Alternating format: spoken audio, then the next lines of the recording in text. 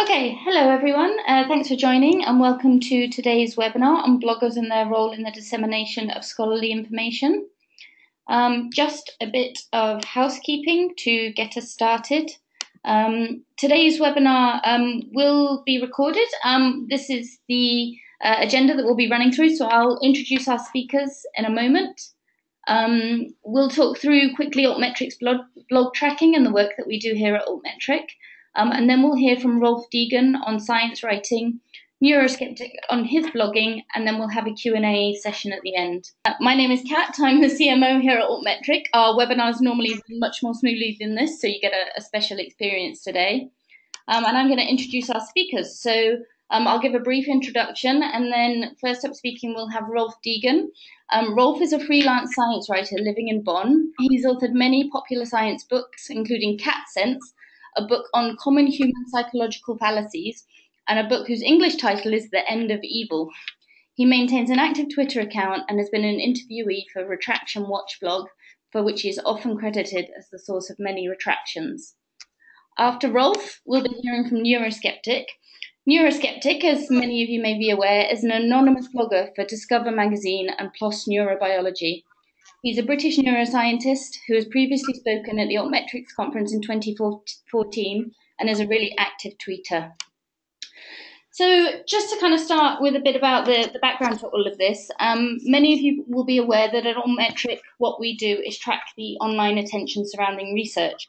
And to do this, we track a number of different sources, including news outlets and policy documents and places like Wikipedia and YouTube. But a big part of what we do is tracking blogs for mentions of research. And this is really to show how active bloggers like Rolf and Neuroskeptic are engaging with the research and what they think about it and what they're telling their readers about it. We really see Altmetrics as a complement to existing metrics. So you'll all be really familiar with things like the H-index, traditional citations, time to publication and rejection and acceptance rates. And we're all well aware of the issues that metrics come with. So, for example, citations often have a very long lag time. They take months or years to accrue. And they're also really focused on a niche audience, and they're only reflecting the views of that niche audience. So really what we're trying to do with Altmetrics is expand that and to help demonstrate what other people think of the research beyond the academy. The blog tracking that we do here at Altmetric is already fairly extensive. We track over 10,000 blogs. And to date have picked up over 1 million mentions of individual research items within those blogs. So there's an awful lot of activity going on online that we're surfacing through our data. And our tracking goes way back to 2006. So if you look in the Altmetric database, you can find mentions of research from blogs in 2006. And what are all those bloggers talking about? Interestingly, blogs and science writing in general have become a really important forum for generating cost in research. So to know that the research you're looking at has been independently verified and that people are really questioning, how is this research being done? Are the practices behind it legal? Are they moral? Are they valid? Blogs are doing an awful lot to expose all of that activity and to really question what's going on there. And the role of research commentary plays a heavy part in the public understanding of science and research. So some of the articles published are obviously fairly technical in nature or can be quite niche subjects. And when you bring in the research commentary, it can really help expose that research to a broader audience who perhaps need it explained in a more plain English way or could really do with the critical viewpoint of someone who understands what's being discussed in the item. And the blogs that we're talking about, of course, certainly the ones we track at Altmetric, really vary in style and type. So some of them are newspaper hosted. For example, we have the example here from the Washington Post, their Wonk blog. On the whole, these blogs tend to be editorially separate from the newspaper stories that they exist alongside. They often sit on a subdomain of the newspaper, and they'll have a large audience, but regular updates and content that can often be more news-focused. Another type of blog that we track, for example, is public education. So these will often sit on an independent domain. They'll often be written by specialists, such as scientists or people who are experts in their field. And really the main goal of these blogs is to educate a broader audience. So they tend to have more of a social media presence, and a large but specific audience. So they're really aiming to communicate research beyond the academy to people who are interested in it and want to be engaged, but also want it translated for them. Another type is blogs posted by research groups at universities or academic institutions. So you'll often find that a lab or a department will have started a blog to help tell a much broader audience about their research. So they're often used as an outlet to promote their own group's work. They'll have a fairly narrow focus a lot of the time. They'll focus just on the work that's going on in the lab. And they really act as a way for that research to be easily communicated to the wider world without them having to reach out to press outlets. And it's a really nice way for a lab or a working group to kind of build their online presence and to help them engage with that wider audience. And then, of course, you get the research blogging platforms. So like we have the science blog platform here. These will be a large collective domain, so they're aggregating lots of different blogs. The audience of these, specifically, especially ones like science blogs, can often be researchers. There may be other interested people reading it as well, of course. But it really helps build that community. So it helps researchers, for example, discover new blogs in their discipline that they might like to read, or even ones that might be interested in featuring their work. So authors could be looking at trying to identify blogs to reach out to with news of their latest publication. So that's just a quick update on the things that we do here at Altmetric with regards to blogs and the kind of things that we're talking about when we talk about a blog. We're now going to hear from Rolf on his experience as a science writer, and he's going to share what for him has been important in terms of communicating research. So Rolf, I'm just going to switch it now to make you the presenter, and if when the box comes up, you could select to share your screen, that would be brilliant. Let me just do that here. Oh, my computer is having issues once again. Here we go. Okay. Is the box popping up? Yes, it's okay, I can start now. Perfect.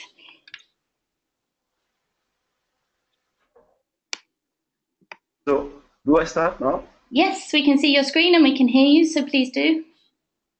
Okay, hello people out there. Glad to meet you. Glad to meet Altmetrics. I want to start this with thanking Altmetric for giving me the opportunity to talk about my work.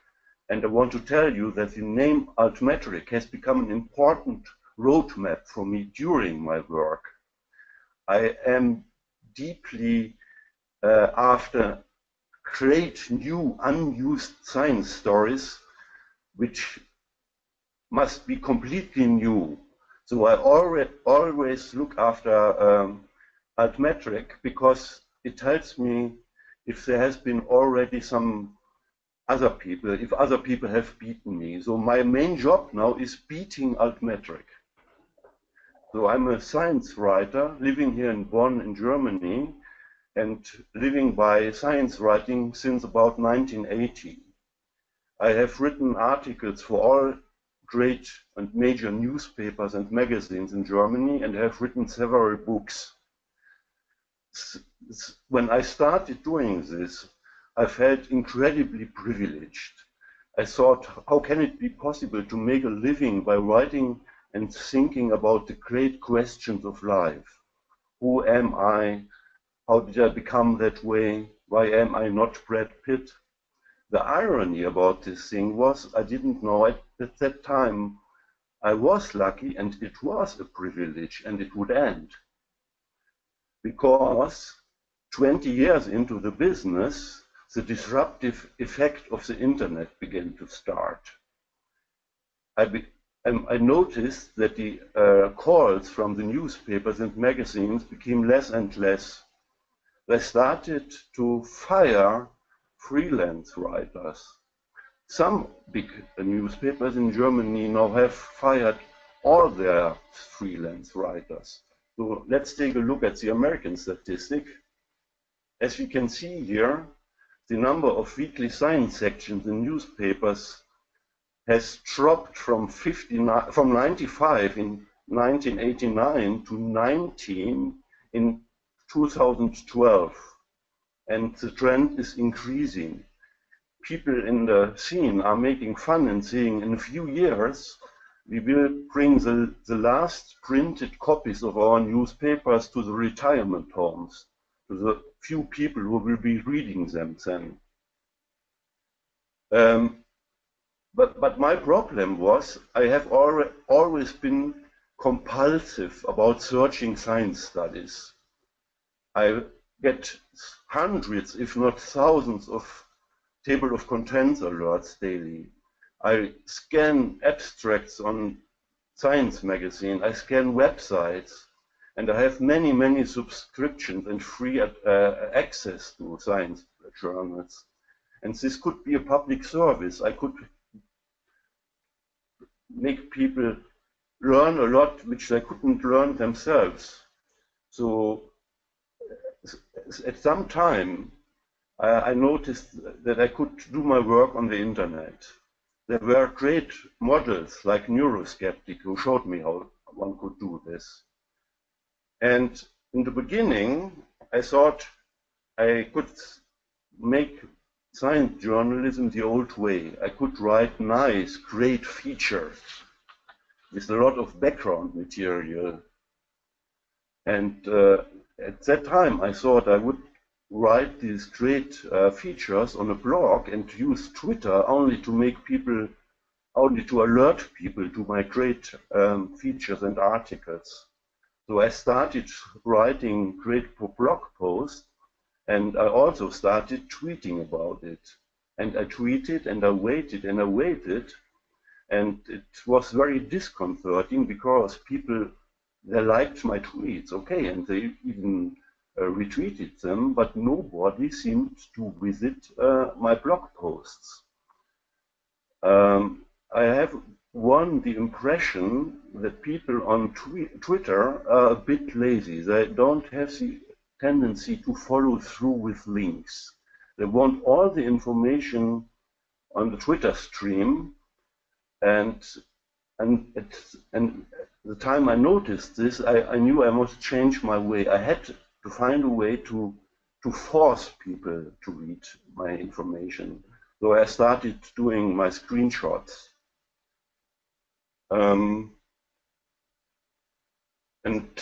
But this was only a fast try at the beginning, but after a while, I became addicted to this. This is a great challenge, trying to compress the complexity of a great science story within a screenshot which has perhaps 1,000 characters. And as a journalist, you may like this because this is also a bit like poetry, where you always have to press a lot of information in a few beautiful words if you manage it. About the subjects, I have learned a lot in the time between. For example, it turned out that bad is good generally. People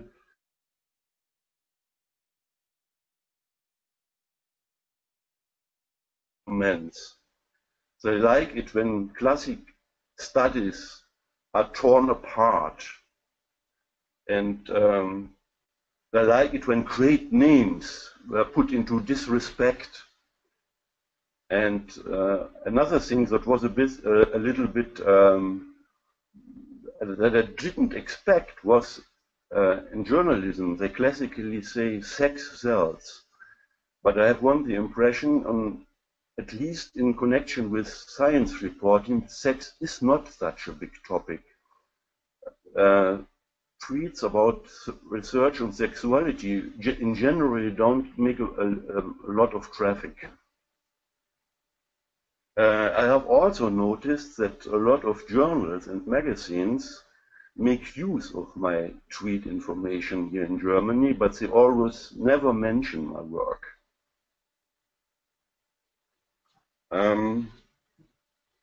As many people have discovered some years ago, there is a deep crisis in science. Science, especially psychology, is in crisis because it has a skeleton in the toilet. Many studies do not reproduce. Many have to be retracted. Many are contaminated with questionable research practices. When I discovered this at the first time, it was like a personal humiliation, because all the great articles I had written in earlier years were at least partly based on falsehood, on lies, and on corruption. And it is sad to talk about this topic, because I have always had a lot of fun in speaking with other people personally about science results. And I have always been kind of like a teacher who always taught people about new results. And it is a bit humiliating now meeting these people and telling them, yes, half of what I told you was not just right. And here is one of the most important things. The traditional media, the press, they mostly do not cover the dirty side of science. And I have to show you a slide about this.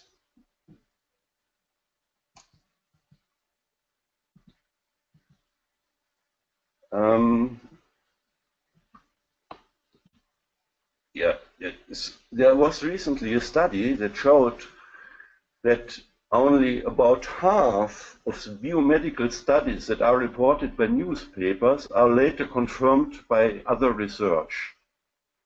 Most of the studies who were disconfirmed were never mentioned in the media. But that means if you're reading the classical media, you will not hear a lot about dirty sides of science. Why is that so?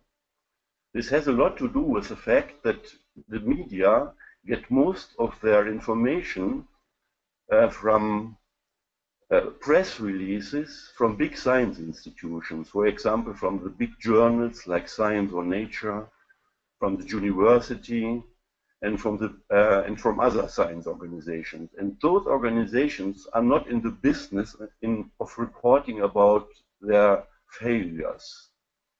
Also, most retractions and failed replications are not published in those big science journals, but in less glorious journals which do not emit press releases to the press. And another slide, the same thing is about current criticism of science. Recently, research showed that all the trouble with stem cell research in the STAP case was first covered on Twitter and much later in the classical media. As you can see, it erupted in Twitter, and the classical media only followed up much later.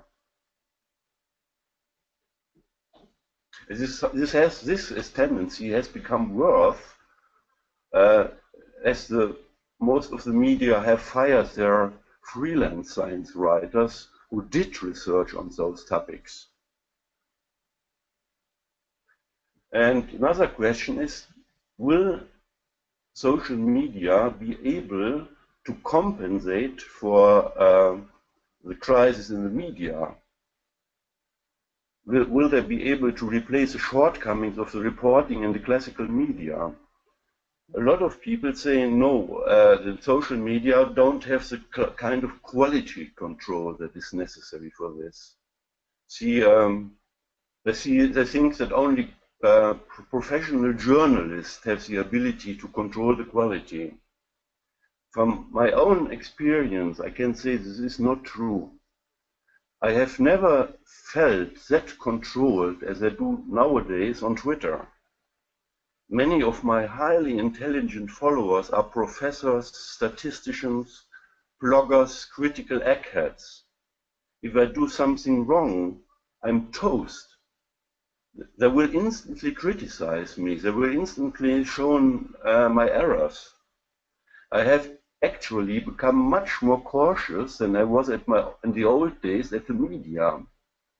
At that time, I could tell my editors fairy tales. Most of them did not know anything about the actual research I reported about. There were no experts in my field. And when it was published, anyone who wanted to criticize this would have had to write a letter to the editor. And at that time, most journalists laughed at this kind of letters. So I have to say, the problem, the quality control is right now for me much more stronger than it was earlier. On a personal note, at the beginning of 2000 and the following years, I had a lot of trouble making my living in science writing because, as I told you, there were very few jobs from the media. The book selling is also not as good as it was at that time. But I have, on a personal note, I had a great luck.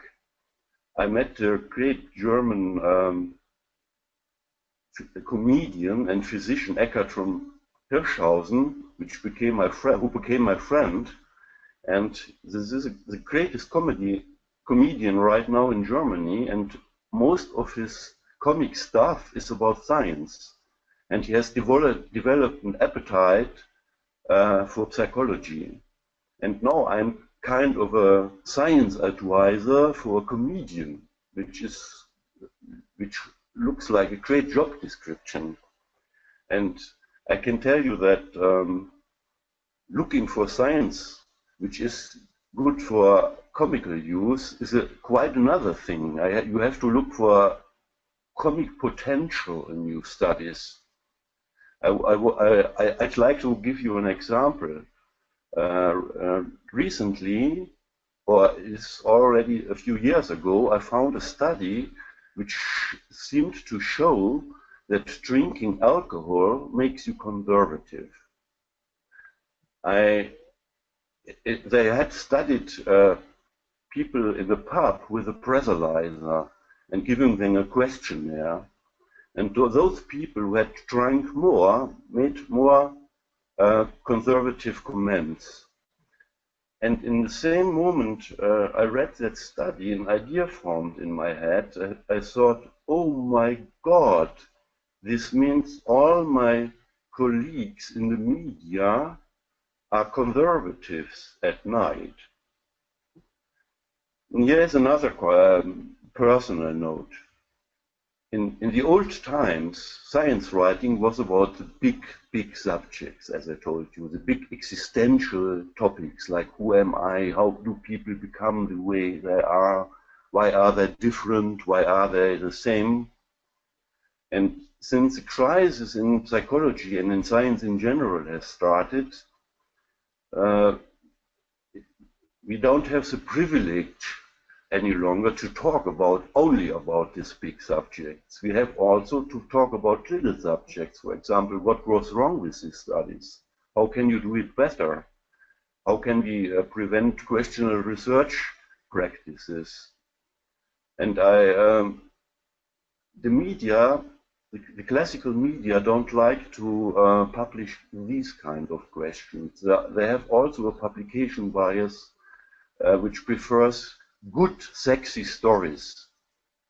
But criticism, especially criticism of methods, is not sexy.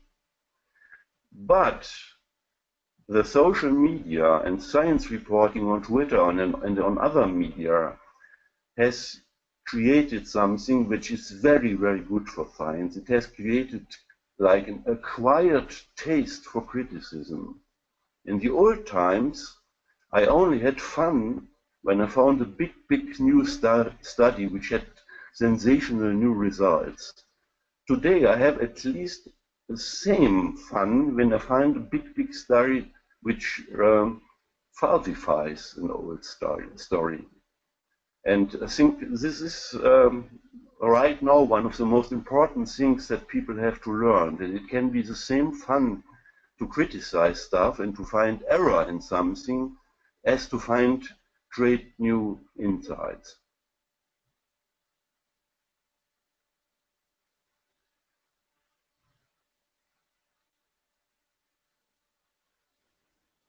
Hey?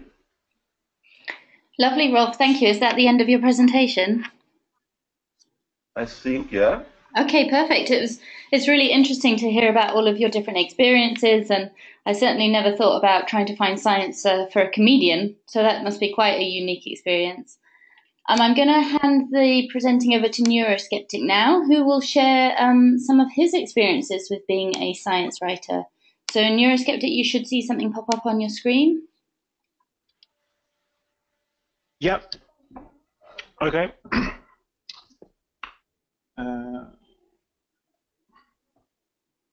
Can you see this?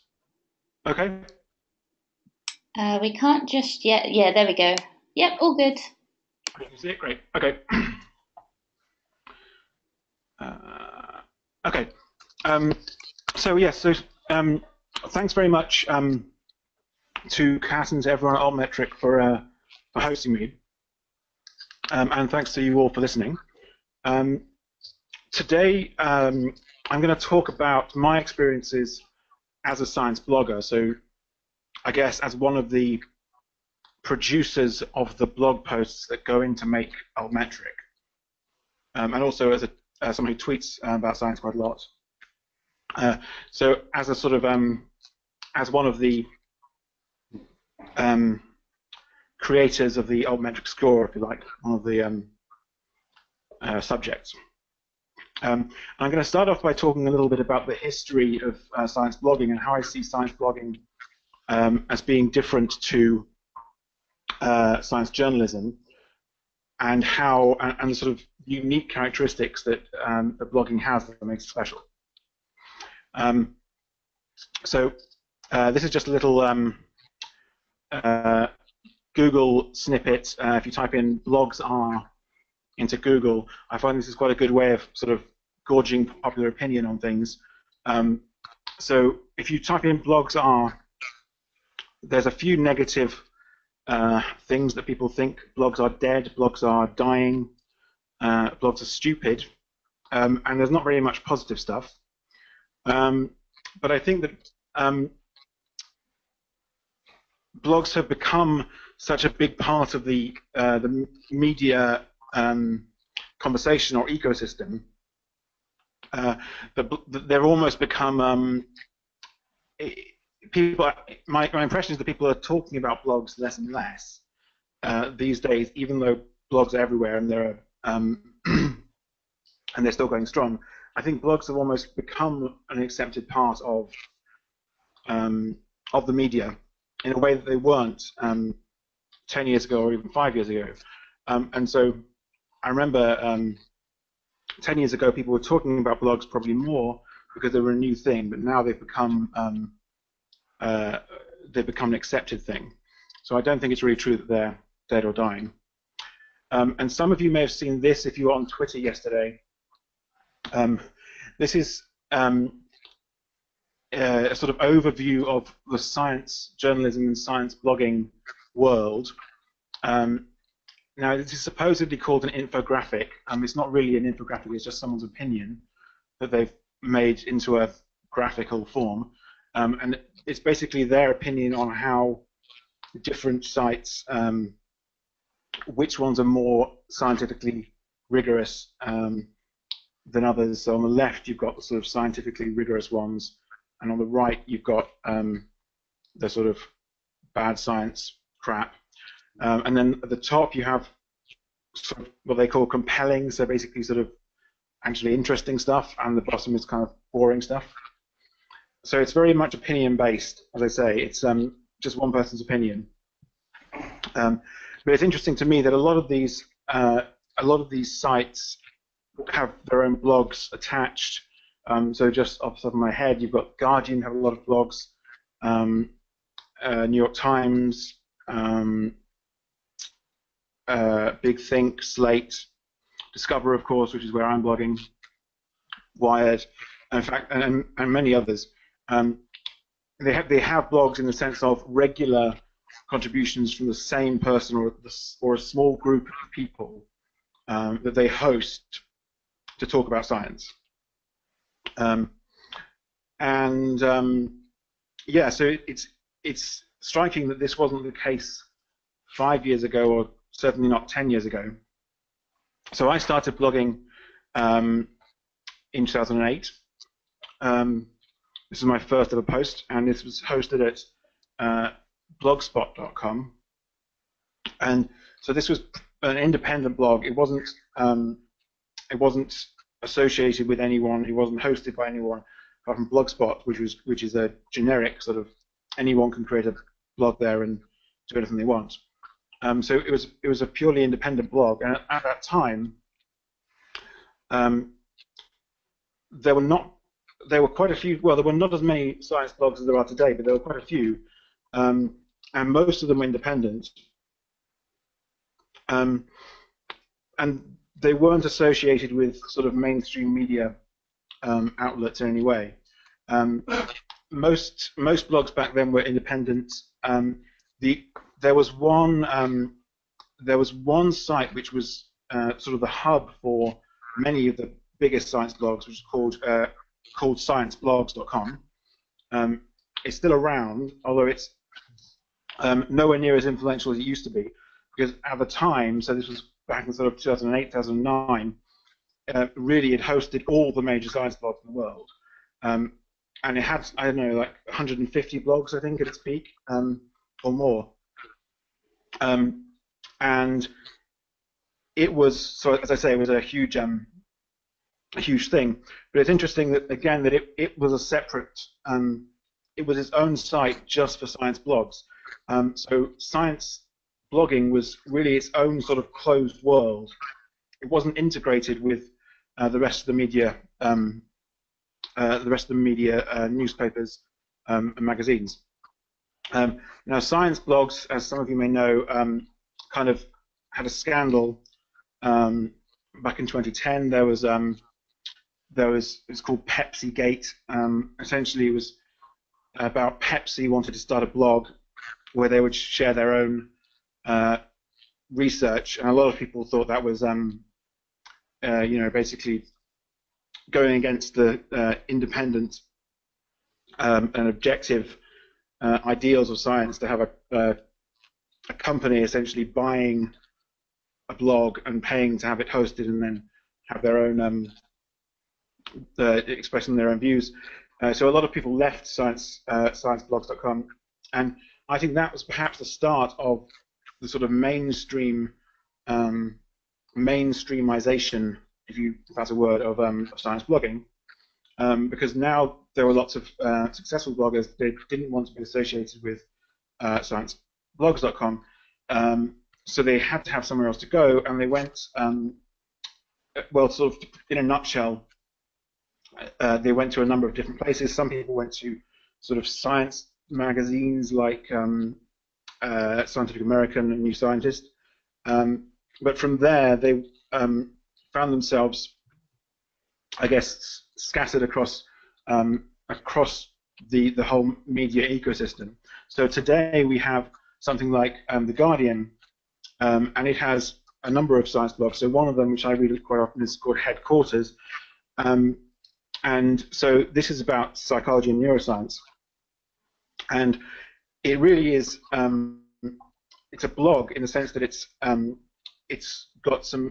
small number of individuals who are writing about what they're interested in. So this is how I would distinguish between a blog and a sort of science journalism, in the sense that a science journalist is likely to be a generalist. Most science journalists, they will have a science background, but they won't necessarily be writing about things that they're particularly specialized in or they're particularly interested in. Whereas a blogger is likely to only write about things that they're familiar with or that they're particularly interested in. So a blogger is more of a sort of niche content creator, if you like.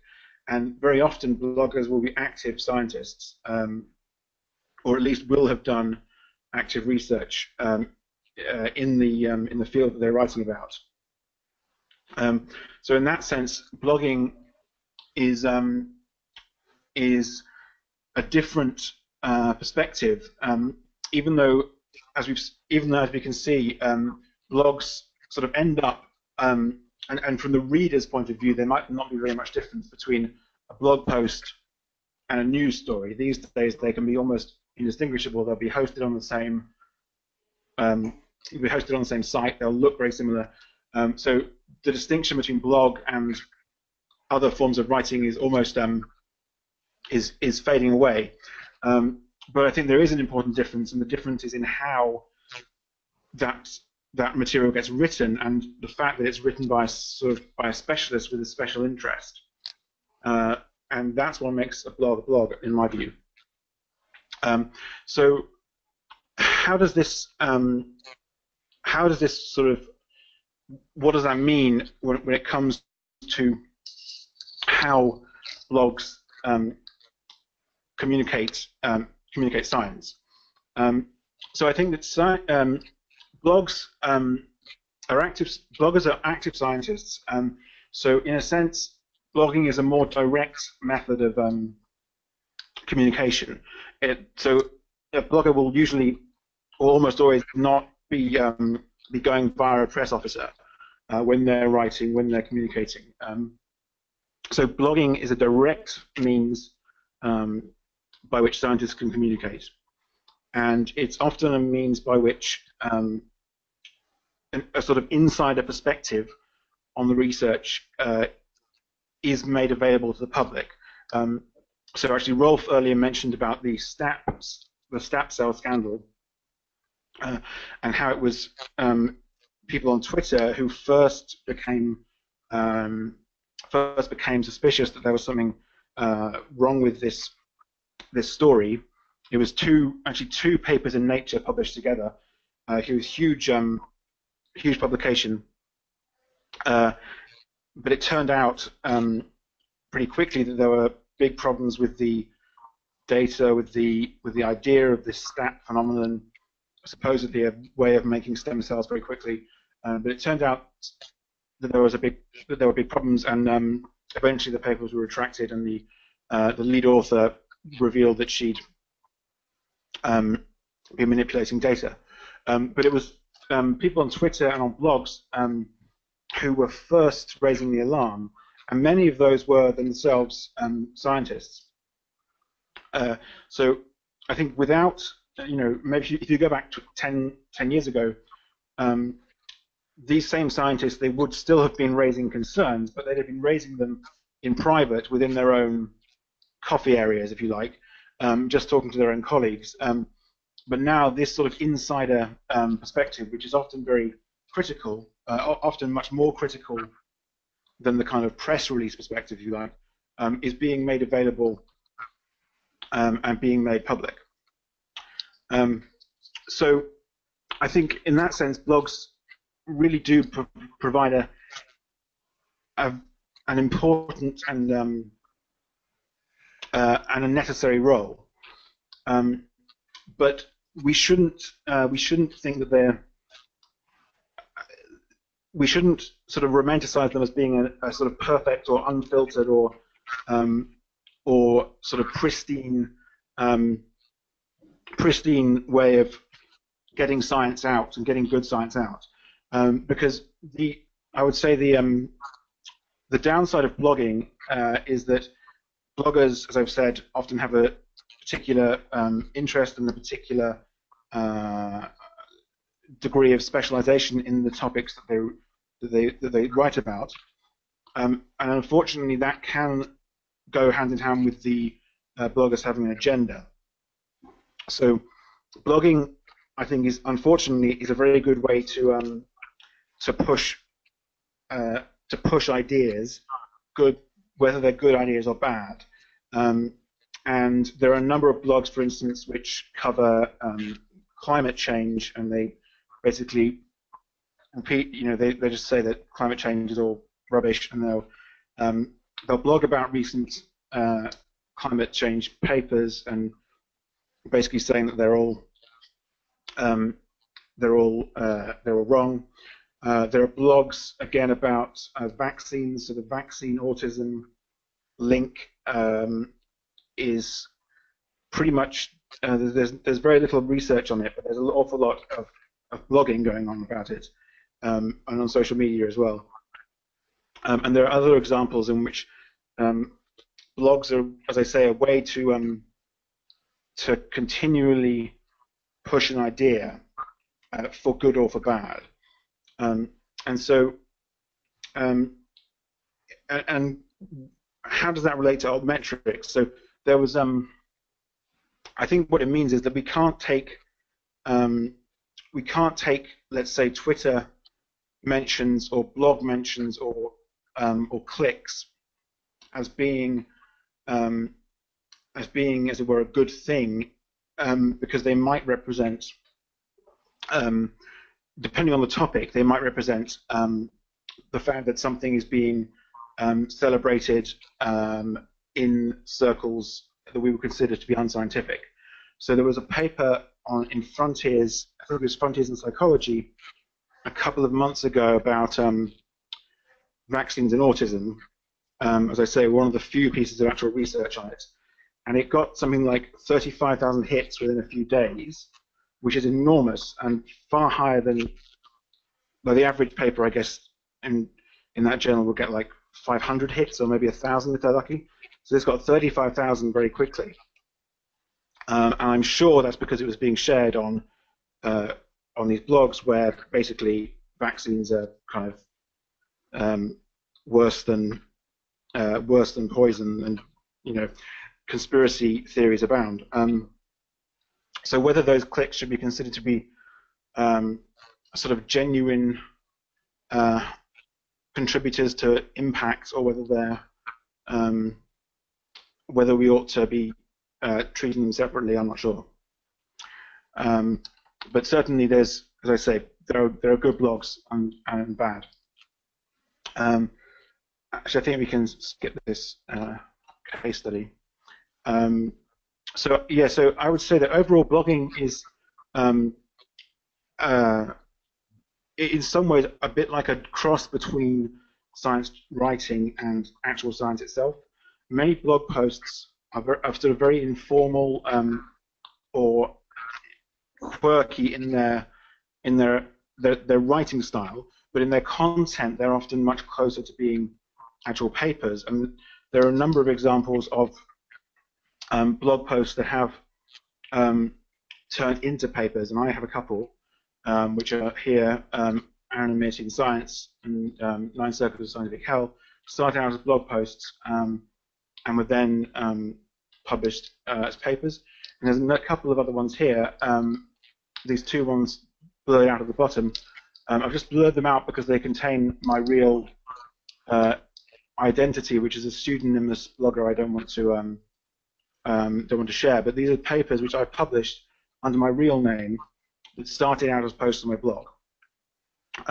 So blogging, as I say, is a real crossover between science and the mainstream media, and it has become a large part of the mainstream media. But we shouldn't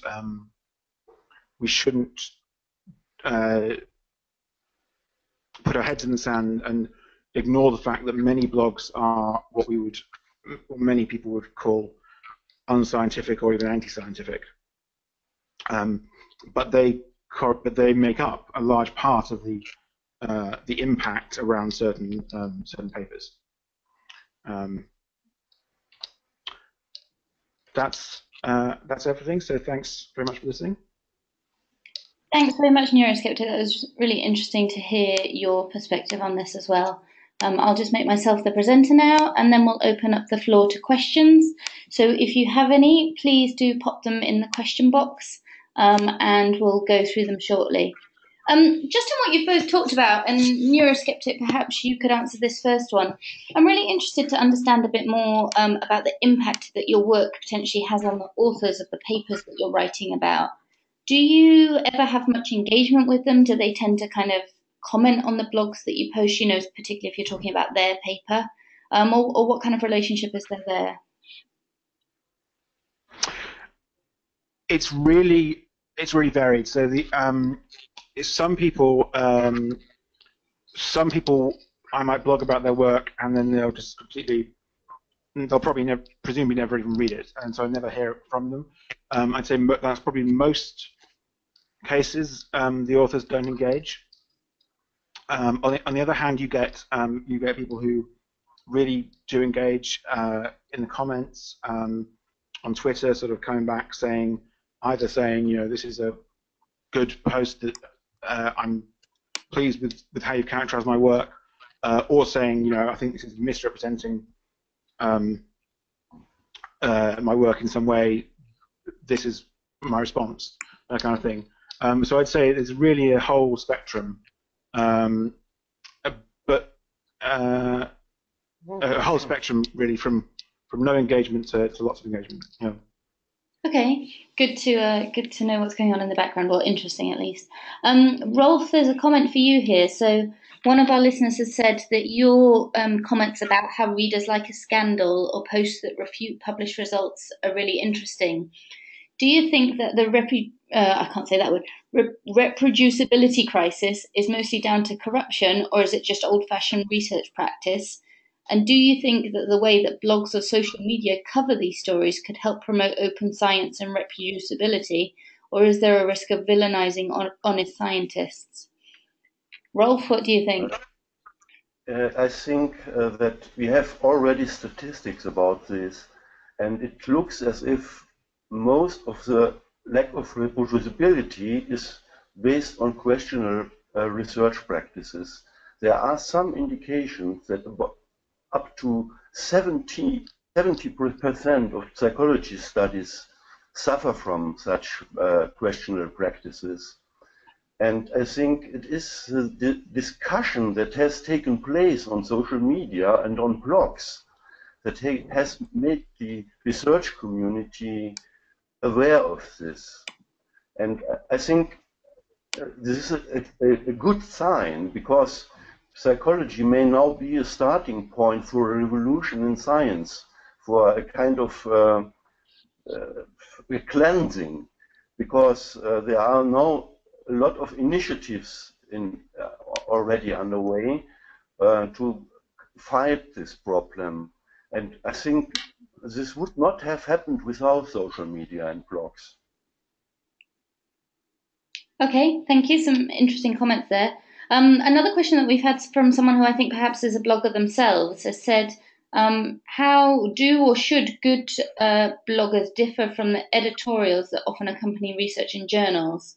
So aside from the criticism of research design and statistical analysis, what do you think blogs bring that journal editorials that coexist alongside the papers don't?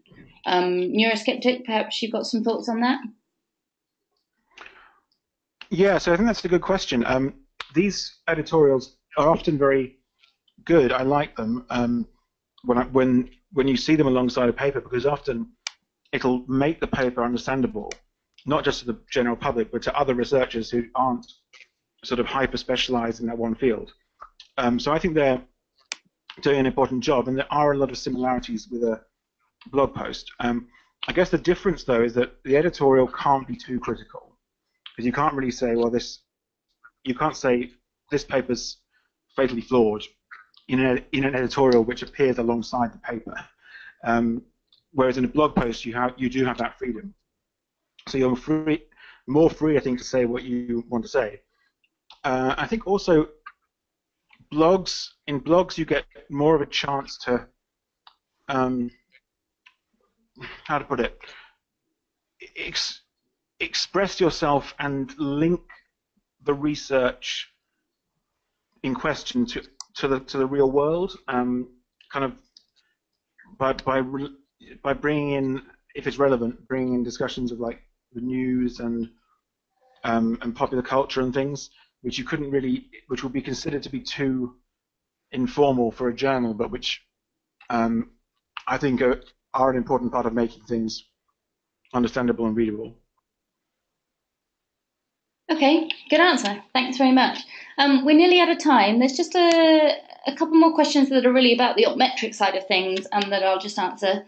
So one that we have had is, do we weight scores? We give each item that we track attention to what we call the Altmetric attention score, which is designed as kind of an indicator of the likely reach and volume of the attention that an item has received. So this person is asking, do we weight the scores so that a good quality blog will provide a paper with a higher score? No, we don't. All blogs are scored the same. So if you have a look on our support pages, we give the basic weighting there. and each blog will contribute the same amount. We do it by author, so if the same blog mentions the same paper more than once, it would still only contribute once to the score. And then the other question about altmetric tracking is, how do we decide which blogs to track? And this is really down to the ones that we hear about, to be honest. As I mentioned earlier, our tracking is fairly extensive already, but we're always open to new suggestions. If you send them in to info@altmetric.com, we will take a look at them. Our only requirement is that they have an RSS feed, because we need that to be able to do it technically. And we also do, of course, check to make sure that they are actually writing proper things. They don't necessarily need to be blogs that focus exclusively on research, but we do like to make sure that they are good quality and not just posting spam articles or spam comments. So please do send any suggestions that you have for blogs to us to track to support@altmetric.com, and we would be happy to take a look. I think that's most of the questions for today, and so we'll wrap up there. But thank you to everyone who tuned in. Do take a moment to check out Altmetric's own blog, of course. We post a monthly high five of the research that has received the most attention in the last month. And we also regularly post about other issues that affect the scholarly community. So if you have a chance, do take a look. And then lastly, thank you so much to both of our great speakers. Apologies again for the issues at the beginning. Thank you both for holding the fort while I sorted things out here. Some really interesting presentations.